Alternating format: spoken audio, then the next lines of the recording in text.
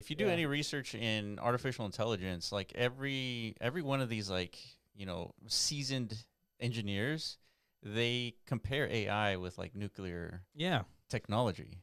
Yeah, and I hear that comparison. I was seeing this. That was like my initial gut reaction. Is like, okay, yeah, this is like they're not declaring it as this of some sort of like scale of a Manhattan Project initiative, like where we're at an official, you know, nuclear arms race against the world. You know, it's much more of a rosy picture to that. But I think internally, that's really what's happening here. Yeah. Right. This is like actually a declaration of war against like the rest of the world.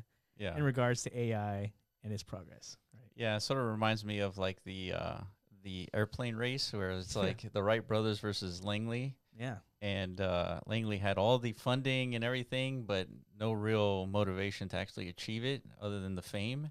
And then the Wright brothers had no funding and they achieved flight. Oh, I actually don't know that story. Yeah. That's interesting. The hell? Yeah. So then what are you saying? And so it's like these guys got all the funding, but so they're the Langleys? Potentially. So who's the Wright brother out here? Maybe it's Moss. It could be. Yeah. So we're going to talk about that. Yeah.